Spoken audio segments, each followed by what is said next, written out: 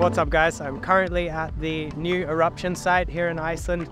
Last night the ground ripped apart and we had a 4-kilometer long fissure that formed.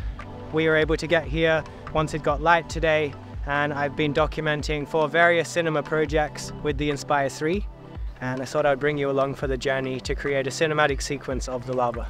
We've been escorted here by the police and the search and rescue. There are very strict terms. We can only be here for a very short amount of time. We are of course following all the rules and procedures to do this safely. It's such an incredible experience to be out here documenting nature forming on day 1 of the eruption.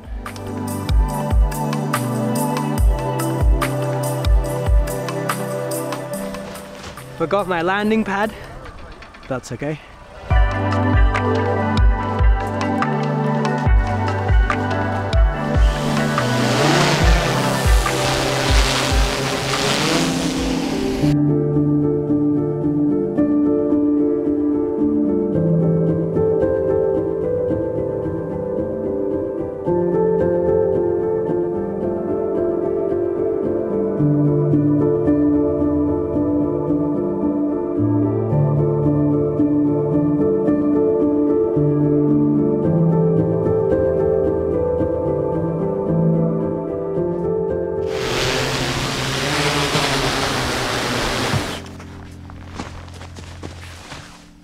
Wow.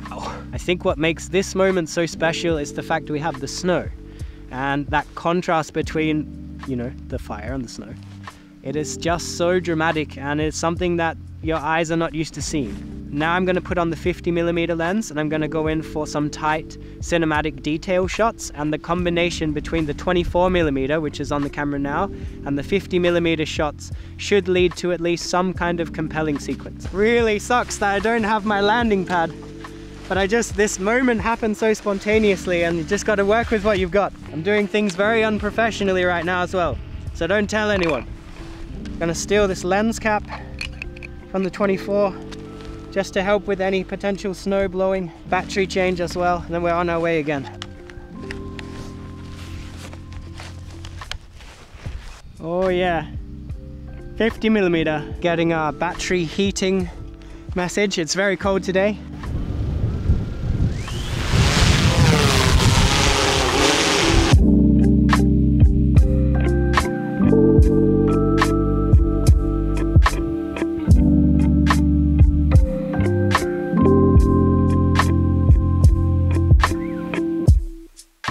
A little bit overexposed here. I'm at 30 frames per second, which is a bit of a new method for me. I usually would shoot in 60. I'm really feeling like the movement of the lava just has a little bit more impact in 30 frames per second. But of course, the ideal would be to get both slow motion and real time. It's a difficult experience with the long lens because it's very important to analyze how close you are to the heat. I've charged so many Inspire 2 batteries from getting too close, and it throws you off the distance. So right now I'm just using the FPV camera just to make sure that, you know, I can actually see the whole area in one shot, because that usually is going to mean that I'm safe. All right, next up I've decided I'm going to go for a wide 18mm shot, and I think it'll tie the sequence together. Even though the 24mm shots were technically wides, I would love to be able to fit the whole lava flow into one shot. I'm not even sure if it's possible from this close distance, but I think it's worth trying. And then our time limit is up. This was a very quick 1.5 hour mission that the search and rescue team and the police have given us access for. We've been escorted in and out, as you've seen. One of the most surreal moments I've experienced in my journey of documenting volcanoes. Back in the air with the wide lens, and my mission now, I'm flying quite far away.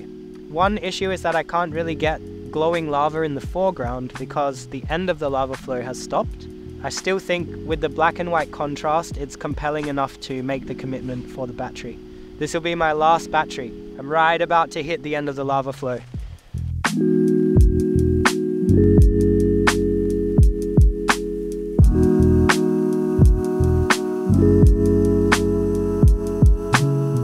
We have the newest addition to Iceland here that formed with a bang last night. Now it's already spreading out quite a lot with a big lava field and several fire potents. It was 3.5 kilometers at first, but now it's very confined into small portions here and there.